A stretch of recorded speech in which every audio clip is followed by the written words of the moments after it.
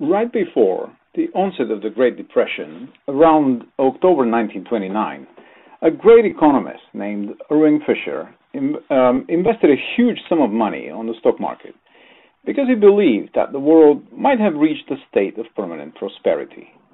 Well, he was wrong.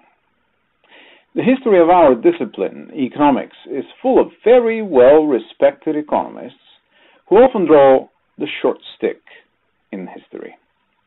About 130 years earlier than the great Fisher lived a classic political economist, Thomas Robert Malthus.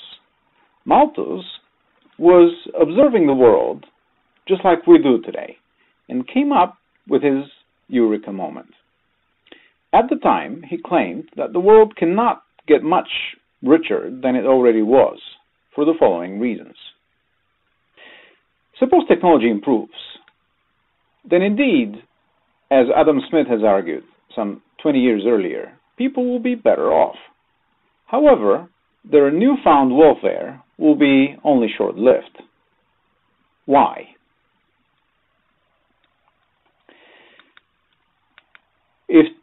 Because when people in the 18th century got more income, they made more kids. Kids were similar to a luxury good at the time, you know. In a way, this is reasonable. People lived so poorly that having an extra child may jeopardize the livelihood of the entire family.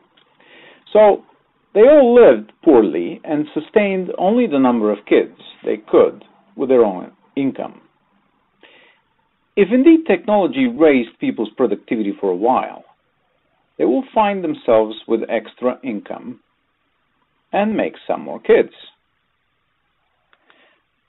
However, this new population growth will keep the population rising until people fall back to their subsistence level of income. That is, the income they can barely survive on.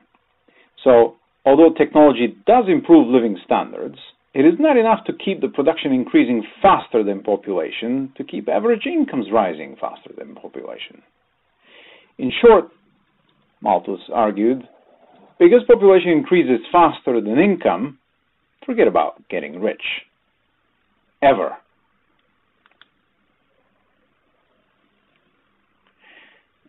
Now, if you look at the chunk of data around the time Adam Smith and T.R. Malthus lived, you could not really argue much with Malthus. Population was indeed rising faster than real wages. If you also look back in time, you will see that broadly, Malthus got it right. For centuries, humanity could not really escape poverty because, as it became rich, it immediately increased population growth. In turn, population growth reduced average income. Today, we call this vicious circle of temporary progress leading to population growth and subsequently stagnating real wages after T.R. Malthus. We call it the Malthusian trap. For centuries, humanity was trapped and could not escape.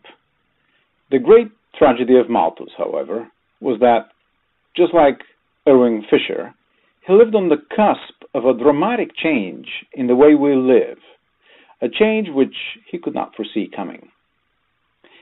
This change was the Industrial Revolution. In the next video, we will examine how the Industrial Revolution broke the vicious circle of population growth and income stagnation. So keep watching.